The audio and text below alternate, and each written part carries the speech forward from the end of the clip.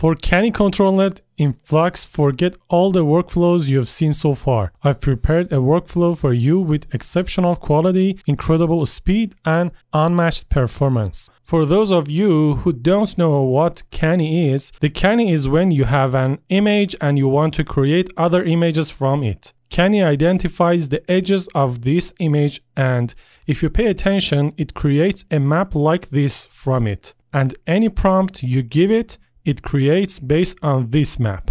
This is useful for when you like the pose and conditions of an image. We don't care about the lighting or color in this case, because Canny doesn't deal with lighting and color. It focuses on the linear structure of the image, such as the pose of the subject and the overall object, and not just humans or animals. For instance, if you like the shape of an object, you can create a Canny model of it and then use it to generate other forms. You can turn a real photo into a painting, or you can change the setting of the scene. This is workflow version 1, a basic and simple workflow where you can upload the Canny model and dual clips and set 20 steps and generate a Canny map from your input image to achieve an output with reasonably good quality.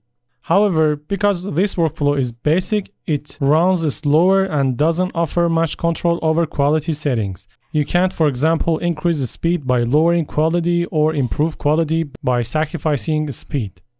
Essentially, there is no handle to make such adjustments. In workflow version 2, which I've designed, you not only get faster performance, but also the ability to adjust quality settings. This handle lets you increase or decrease the final quality. Even with the default 1024 resolution, you can achieve excellent quality. For instance, this image here was generated at 1024 resolution. One major advantage of workflow version 2 over the basic one is that you can decide what percentage of the Canny model is involved in the process. In workflow version 1, the Canny model handles all steps from start to finish, applying the Canny map throughout the entire process.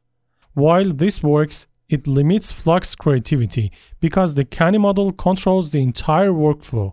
In workflow version 2, however, you can use a node to set the percentage of involvement for the Canny model, for example 30 or 20%, and after that Flux takes the control of generating the image. This increases Flux's creativity, making the workflow more flexible and resulting in more attractive dynamic outputs. It opens up creative possibilities for you to experiment and achieve more artistic results. Additionally, this workflow includes a resolution option. This is very important, guys. The higher you set this, the better the quality of your image, eliminating the need for upscaling. You can produce high quality images directly, often better than those achieved through upscaling.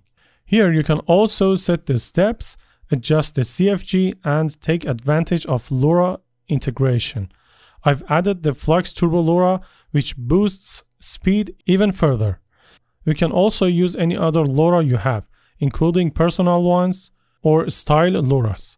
This makes it possible to add your own face or custom elements to the image seamlessly. Now let's move on to the detailed tutorial for workflow version 2.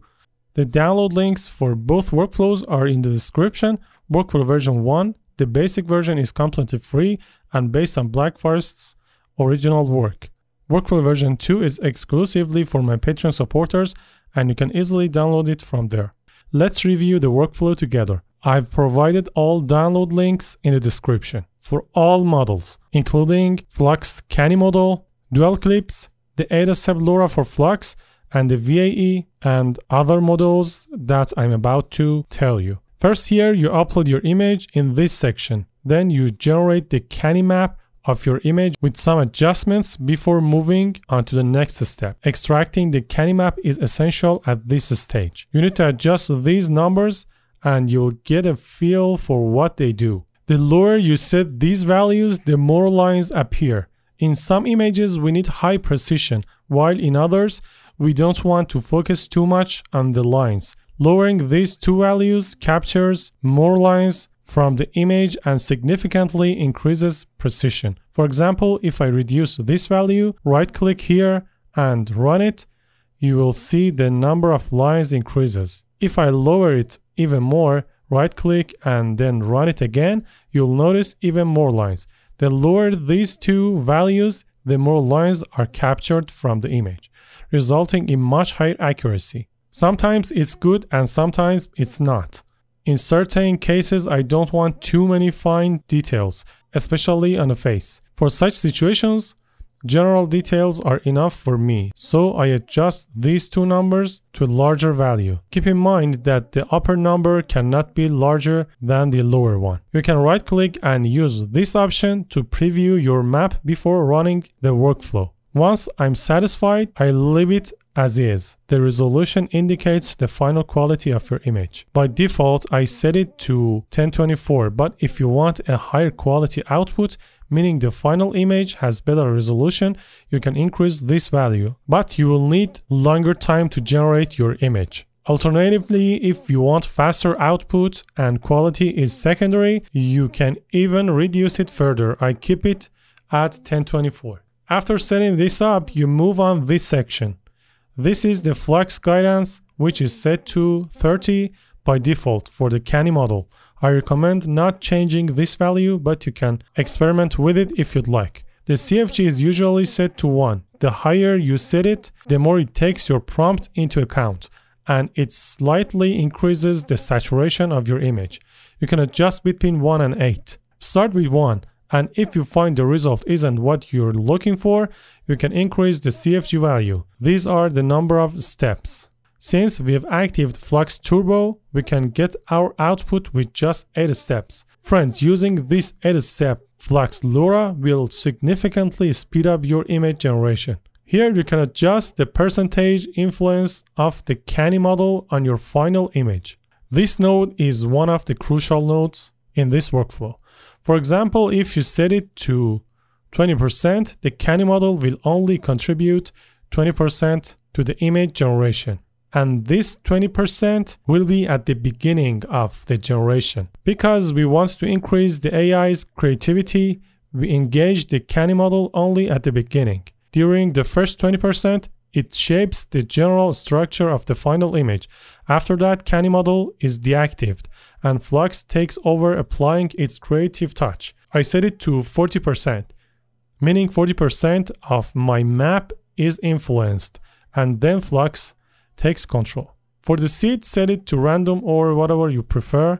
Moving on this section, which is the second part after Canny, you can use Flux FP8 here to reduce system load. And for this option, make sure it's set to the second option to avoid excessive strain. These are exactly the same settings you've seen earlier. You can also add additional loras. Here I've added Flux Pro LoRa to make the image resemble the Flux Pro style. In this section, you enter your prompt.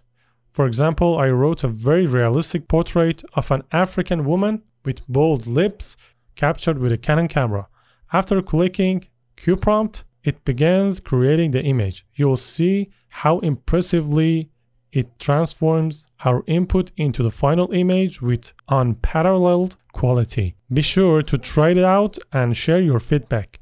Thanks for watching. I'll see you in the next videos.